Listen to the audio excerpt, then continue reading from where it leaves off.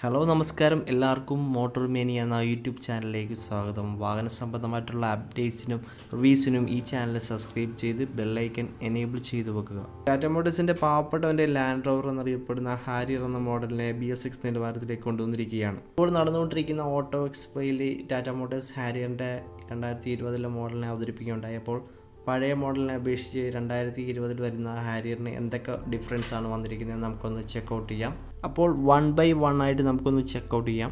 ആദ്യം തന്നെ നമുക്ക് ഡിസൈനിലേക്ക് പോകാം. ഡിസൈനിലേക്ക് പോകുമ്പം വലിയ ഹ്യൂജ് ആയിട്ടുള്ള മാറ്റങ്ങളൊന്നും വരുത്തില്ല, ജസ്റ്റ് കോസ്മെറ്റിക് ചേഞ്ചസ് ആണ് വരുത്തിയിരിക്കുന്നത്. അപ്പം നമുക്ക് ഫ്രണ്ട് വ്യൂ നിന്ന് നോക്കാം. ഫ്രണ്ട് വ്യൂ നിന്ന് നോക്കുമ്പോൾ 2 ഡിഫറൻസ് ആണ് വന്നിരിക്കുന്നത്.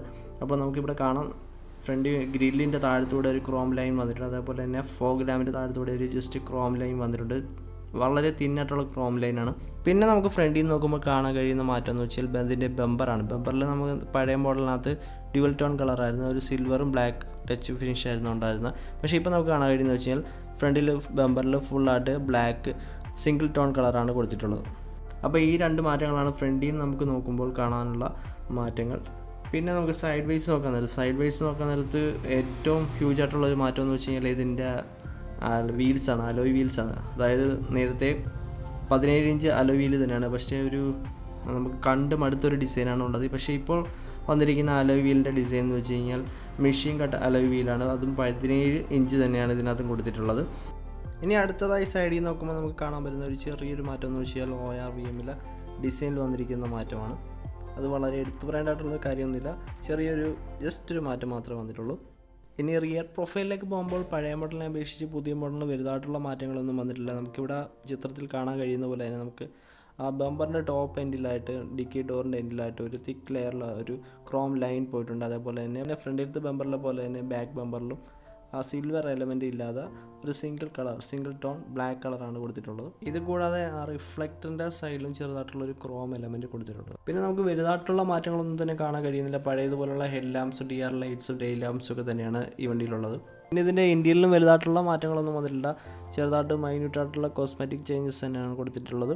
അടുത്ത രണ്ടാമതായി എടുത്തു പറയേണ്ട ഒരു ചേഞ്ചസ് എന്ന് വെച്ചാൽ വണ്ടിയുടെ എഞ്ചിനാണ്. എഞ്ചിനിലേക്ക് വരുമ്പോൾ എന്ന് വെച്ചാൽ പഴയ മോഡലിനെ അപേക്ഷിച്ച് പുതുതായിട്ട് വരുന്ന എഞ്ചിൻ എന്ന് വെച്ച് കഴിഞ്ഞാൽ ഒരു 30 PS പവർ കൂടുതൽ എക്സ്ട്രാ ആയിട്ട് വന്നിട്ടുണ്ട്.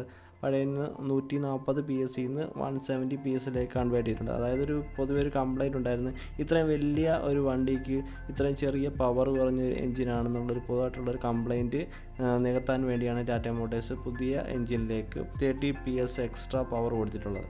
അതേപോലെ ടോർക്ക് 350 Nm തന്നെയാണ് ടോർക്ക് നിലനിർത്തിയിരിക്കുന്നത്. BS6 എഞ്ചിനിലേക്ക് വരുമ്പോൾ മൈലേജ് വന്നിട്ട് 16.7 km/L ആണുള്ളത്. പിന്നെ ഇതിനകത്ത് മൂന്നാമത്തെ ചേഞ്ചസ് എന്ന് വെച്ച് കഴിഞ്ഞാൽ ട്രാൻസ്മിഷനിലെ 6 സ്പീഡ് ഓട്ടോമാറ്റിക് ടോർക്ക് കൺവേർട്ടർ സിസ്റ്റമാണ് യൂസ് ചെയ്തിട്ടുള്ളത്. അടുത്ത നാലാമതായിട്ടുള്ള ചേഞ്ചസ് വന്നിരിക്കുന്നത് ഫീച്ചേഴ്സിലേക്ക് വരുമ്പോൾ നമുക്ക് കാണാൻ പറ്റുന്ന ഒരു മാറ്റം എന്ന് വെച്ചാൽ ഇവിടെ ബ്രോഷറൊന്നും നമുക്ക് ലഭ്യമല്ല. അതിൽ നമുക്ക് കാണാൻ പറ്റുന്ന ഒരു മാറ്റം എന്ന് വെച്ച് കഴിഞ്ഞാൽ ഇതിൻ്റെ സീറ്റ് എന്ന് വെച്ച് കഴിഞ്ഞാൽ ഇലക്ട്രോണിക്കലി ഓട്ടോ അഡ്ജസ്റ്റഡ് ആയിട്ടുള്ള സീറ്റുകളാണ് നമുക്കിവിടെ ഈ ഹാരിയറിലൂടെ നമുക്ക് ലഭ്യമാകുന്നത്. അതേപോലെ തന്നെ ഒരു നല്ല നീളത്തിലും വീതിയിലുമുള്ള ഒരു സൺറൂഫാണ്.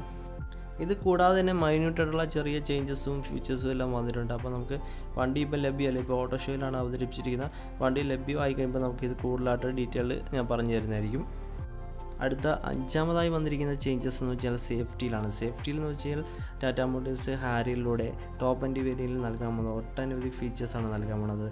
Anti lock brake system, dual air bag, EBD, ESP, hill hold assistant, അതേപോലെ തന്നെ electronic stability control, electronic break assistance, അങ്ങനെയുള്ള കാര്യങ്ങൾ എല്ലാം തന്നെ പുതിയ അതിൻ്റെ ടോപ്പ് വേരിയൻറ്റിൽ നൽകുന്നുണ്ട്.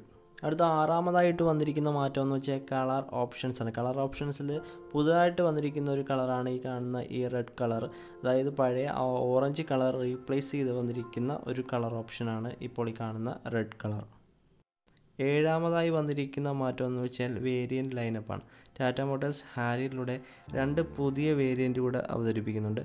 അതിൻ്റെ കൂടുതൽ ഡീറ്റെയിൽസ് നമുക്ക് അറിയാൻ പറ്റത്തില്ല, ബ്രൗഷറിലൂടെ അതിൻ്റെ ഫീച്ചേഴ്സും കാര്യങ്ങളും നമുക്ക് അറിയാൻ പറ്റുള്ളൂ. എന്തായാലും XZ പ്ലസും XZA+ ട്രിംസ് എന്ന 2 വേരിയൻ്റാണ് അവതരിപ്പിക്കുന്നത്.